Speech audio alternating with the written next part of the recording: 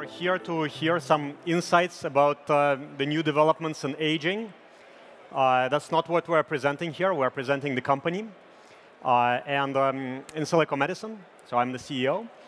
And our company is located in Baltimore at the campus of the Johns Hopkins University Emerging Technology Centers. It's a kind of biopark.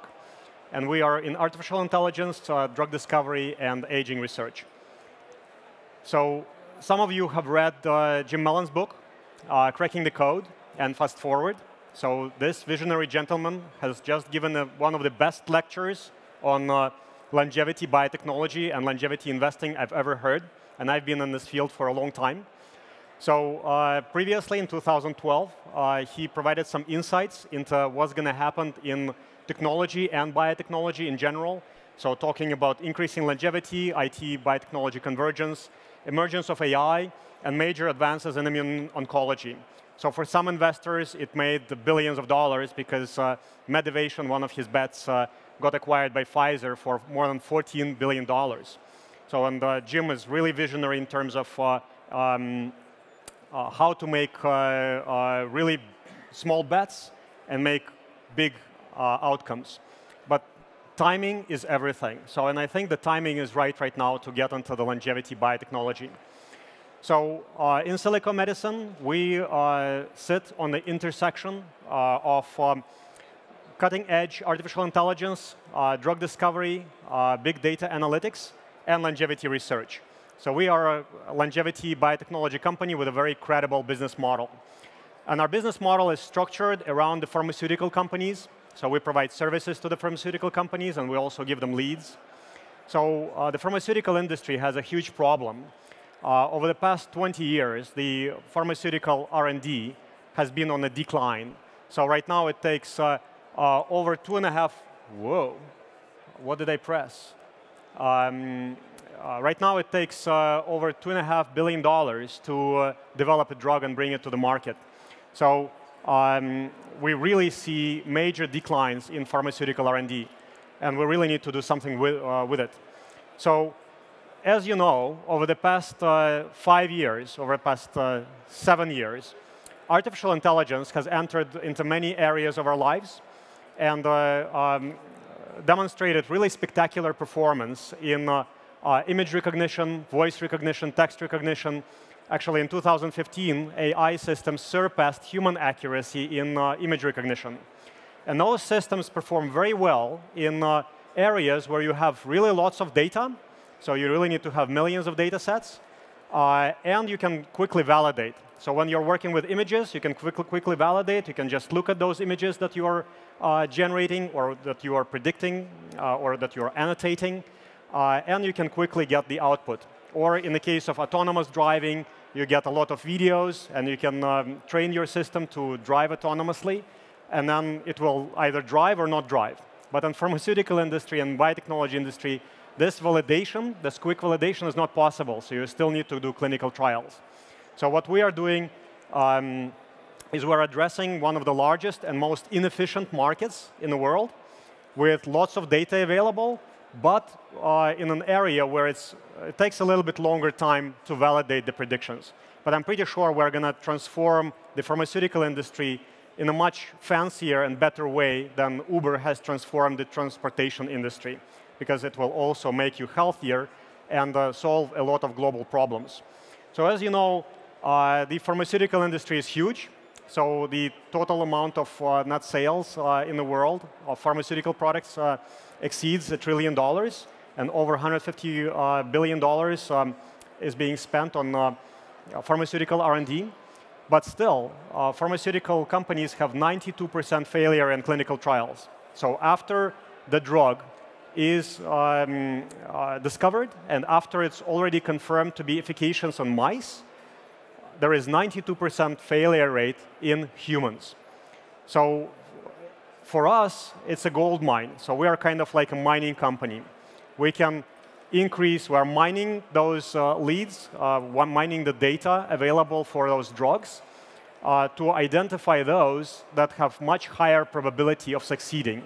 And we're doing it for the pharmaceutical companies, and we're doing it for ourselves. So we have been already identified by many analysts, and one of the best analytical companies on the market is CB Insights. They group us as the drug discovery company. We're one of the first to be placed on this list. And one of our key partners is NVIDIA. They are kind of like a monopoly for AI, for hardware. Currently, if you are claiming that you are doing AI, and if you are not working with NVIDIA, you are not doing AI. Because just recently, GPU computing experienced a revolution. And right now, you can get a supercomputer this big, which will give you 30 teraflops of computing power. And I have, in our office, we have a box that's basically just like your refrigerator type style. And it's 160 teraflops now, just installed a couple weeks ago. So that's kind of like Los Alamos supercomputers a while ago. So that industry experienced a revolution. And NVIDIA is presenting us to their customers as one of the kind of pioneers in the drug discovery industry and biotechnology. And we were the first ones to apply really advanced generative adversarial models to generate new molecular structures de novo. We were the first ones to predict the efficacy of the various drugs using transcriptomic data. And we were the first ones to develop deep learned biomarkers and deep learned biomarkers of aging, where we can guess your age with very high precision, just using very simple blood biochemistry tests. And now we're doing that on transcriptomic data, on genetic data. We're doing this on your imaging data. And we can do this with your proteomics data and biopsies of various tissues, guessing your age. So this is our company at a glance.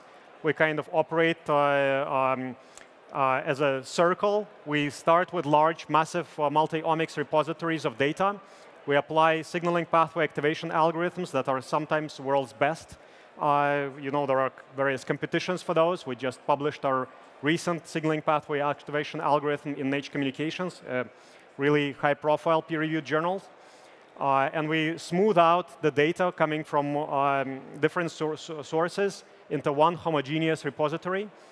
And then we also have one of the largest repositories of curated drug data linked to omics data, essentially genomics, transcriptomics, proteomics data. We're one of the best in deep learning. Some of our algorithms are already used for personalized medicine. And we have lots and lots of industry and academic collaborations. So this is a drug discovery pipeline we have. I'm not going to go into detail. But essentially, we mine a very large repository of data to make predictions about the efficacy of small molecules in individual patients and also in population groups. And then we do in vitro and in vivo validation with partners. So us, as Insilico, we don't do experimental work ourselves. We outsource this work to other partners. And then we patent, publish, and license, and bring the products to the market. That's our business model. So we provide services to pharma and cosmetics companies. But we also have a lot of our internal research and R&D. So we're switching now more to our own research and R&D, where we generate new molecules and sell them to pharmaceutical companies. This is our scientific advisory board. All of them are very active. So the chair of the scientific advisory board, Charlie Cantor, used to be the director of the Human Genome Project, one of the luminaries in the field. And Bud Mishra is one of the top people in deep learning. We're very active with them, and we published several peer-reviewed peer-reviewed papers with this gentleman. The way we hire people is also very unique. So we don't have a complete disregard to academic titles. We try to prefer PhDs from really top universities. But we hire people through competitions called hackathons. So if the person cannot really solve a complex problem within 48 hours in a competition, we don't hire that person. And usually, well, in deep learning hackathons, they're a little bit longer because you need to train the deep neural networks. So we allow 6 days for that, but people still go without food, drink, and any other activities and just work on a problem. And then if they solve the problem, we hire them. They have an opportunity to work for the company. And we have lots of academic and industry collaborators. We published more than 40 papers since our inception. We published 23 last year in peer-reviewed journals. And the way we partner with pharmaceutical companies, so we have a large portfolio of leads, so small molecules that we believe are efficacious in multiple diseases and also in aging. And we get a lot of data around a compound. We try to pre-validate it internally. Then we validate it with some of our external partners, contract research organizations in China, France, Switzerland, US, to ensure that the compound is actually performing as well as we are predicting it to perform. And then we are taking those leads, already pre-validated leads, to partners, and they do more preclinical validation and then take them to clinic. But this process takes a very long time. That's why we also decided to go into nutraceuticals. So nutraceuticals are natural products. Some of those are naturally occurring molecules that are acting pretty much the same as pharmaceuticals. It's just since they are natural, you can sell them over the counter. And we've partnered with a company called Life Extension in the United States. They have over 350,000 subscribers to their catalogs. So a lot of people are taking those products. And they are operating since 1980. Those customers are very sophisticated. They know what they're taking. They read the magazine, Life Extension magazine that they published since 1981. And they're very committed to life extension. So some of them are also taking blood tests, also offered by Life Extension. And in our case, we launched this nutraceutical. In about half a year, we will also have blood-based data about the predicted efficacy of those compounds on aging. So we would be able to confirm that it's a really anti-aging supplement. Plus, get a lot of other anti-aging effects and possibly other positive side effects of those molecules. So if you go to geroprotector.com, you can already buy our product, and it's formulated by Insilico Medicine. I highly recommend you the book Genomics, because again, what you've seen today as a presentation by Jim Mellon, I myself, I do a lot of public talks about specific areas of aging and specific technologies. I cannot do what he does. He looks into the future and makes very bold, very predictive statements that none other investor would be able to do. So one of the investors who invested in us early also was visionary enough the same level and did this kind of talks, but that was the first time in the human history where I heard a very comprehensive, longevity-focused business talk. So what you've witnessed today, you witnessed history.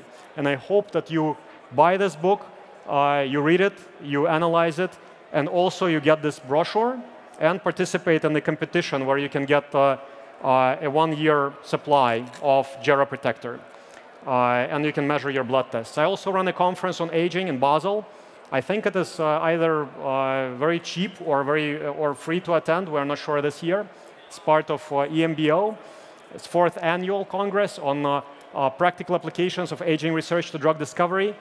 And it's September 12th to 13th, followed by the Artificial Intelligence Conference September 13th to 14th in Basel.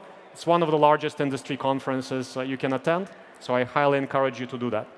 If you are interested in our company or if you're interested in investing, contact Juvenescence, contact Jim Mellon, and ManBio, one of his funds. You're welcome to co-invest with them in Insilico. Thank you so much, and have a very prosperous and lengthy life.